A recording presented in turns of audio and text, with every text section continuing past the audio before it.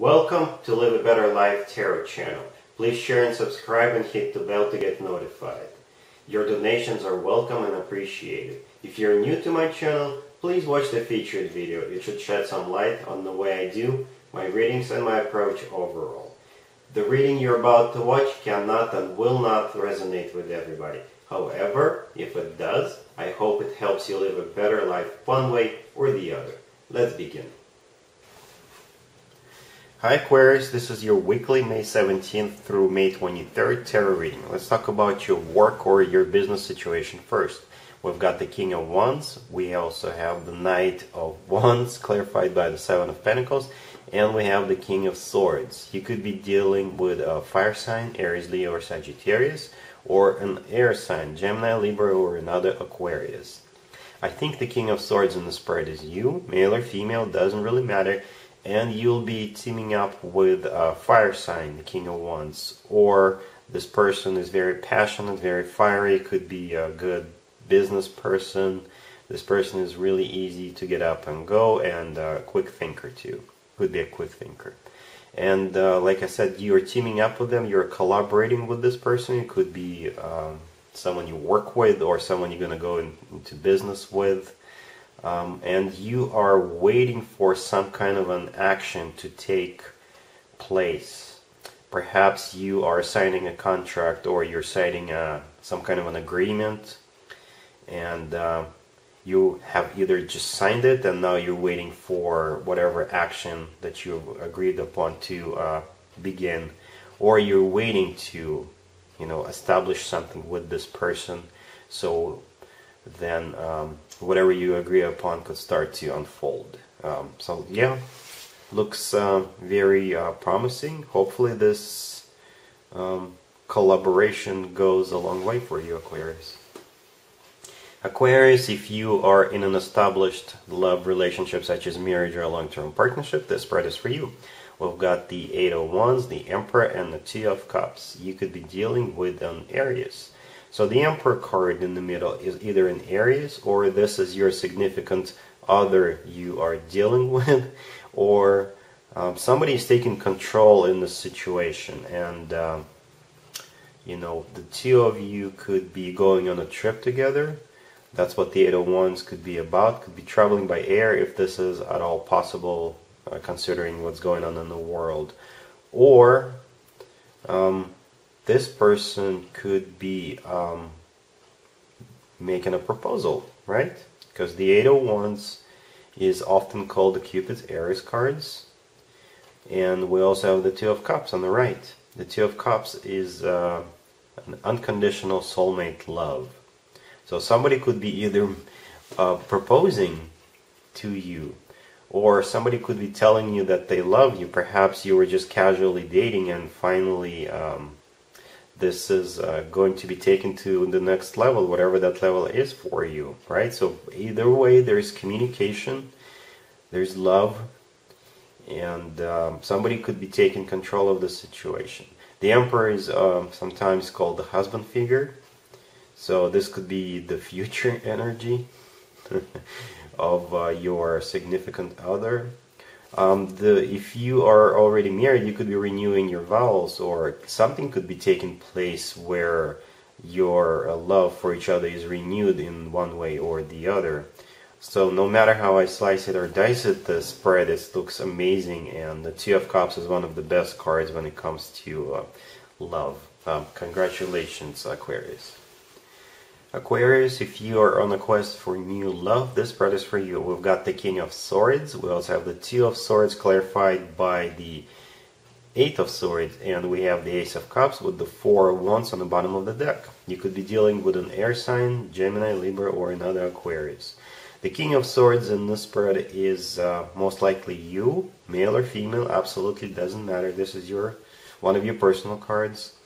And we do have the Ace of Cups here on the table. This is one of the best cards when it comes to new love offers, right? But for some reason, there is somebody is not really open to this new love offer, or somebody is really confused in a way, whether should they propose or not, should they let the other person know about their feelings or not. You know, there's some kind of a stuckness in there, up in their head. But the swords are always thoughts, right? So if you're the one who is thinking about letting the other person know about your feelings, then I think you should go ahead. We've got the Four of Wands on the bottom of the deck. This is a very happy, stable relationship card. Some people call it the 1111 card, so the timing is right. Go ahead and let them know you love them. Go ahead and ask them out. Do something. Take action. Don't be scared. I think there is love on the other side as well. Or this is, keep in mind, it could be the other way around. Somebody could be feeling this way about you. They really love you, but they're either afraid or shy to let you know. So if somebody comes through, be receptive, be kind. If you do love them, you know, tell them you love them back. So yeah, that's where you stand in terms of new love. Let's see if anybody comes back from the past for you, Aquarius, this week. We've got the Ace of Swords, the Empress. We also have the Ten of Swords clarified by the Nine of Cups. And we have the Six of Wands. You could be dealing with anybody, but keep in mind that this person could be from a couple of months ago. This could be somebody from 6 months ago or a couple of years ago. So somebody does want to get back into your good graces, and they're going to come in and they'll have a very straightforward, cut-through conversation with you. They will just lay it all out. That's what the Ace of Swords is all about. They do want this new beginning with you. The Empress card is most likely, that's the way they see you. The Empress is often called a wife figure or a spouse figure, so they do see you as someone they want to have a future with, right? The Empress is also the mother of the deck, so this is one of the strongest cards in the deck, or one of the most positive cards in the deck.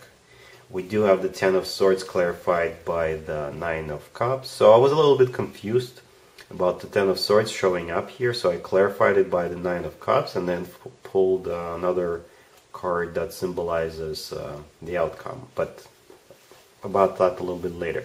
So the Ten of Swords clarified by the Nine of Cups, for me this represents the end of the struggle. The Nine of Cups is a wish fulfillment card, so whatever was going on between the two of you in the past, that's going to come to an end, and a wish will be fulfilled here, like a prophecy, right? And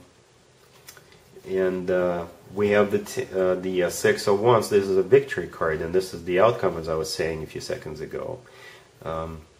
So this person wants a victory with you, and I think you will eventually give in. And back in the day, the Six of Wands was called a proposal card, so I'm not gonna say that this is not going to happen eventually if you decide to let this person back into your life, right? So this looks really good, but I think ultimately it'll be up to you whether you want to rekindle this relationship with this person or not. But like I said, they have very serious intentions. They see a future with you, and they do want a victory with you. And then down the road, at some point, they may propose to you. Let's see if anything will surprise you, Aquarius, this week. We've got the Six of Wands, the King of Swords, and the Wheel of Fortune. You could be dealing with an air sign, Gemini, Libra, or another Aquarius. I think the King of Swords in the spread is you. Male or female, absolutely doesn't matter. And what will surprise you this week is either about love or finances. The Six of Wands is a victory card, so perhaps if you weren't expecting to win at something or to get something done your way, then you'll be surprised by the fact that this is going to be the way you want it to be. The Wheel of Fortune is here as well. You could get fortunate about something, or you could be going on a trip, or some kind of a victorious cycle in your life is about to begin unexpectedly. And like I said, it could be about love, or it could be about finances. It's also possible that somebody is coming back and they do want to start or restart something with you. It kind of reminds me of the X spread a little bit I did for you a few seconds ago. But overall, this is a very positive, very energetic and moving forward spread. We do have two cards of moving forward or just being victorious. Both the Six of Wands and the Wheel of Fortune are, you know, cards of you being on top of your own game. And this will surprise you this week. And there you have it. This was your tarot reading for this time period. I hope it resonated with you and helps you live a better life one way or the other. Thank you for watching, sharing, and subscribing.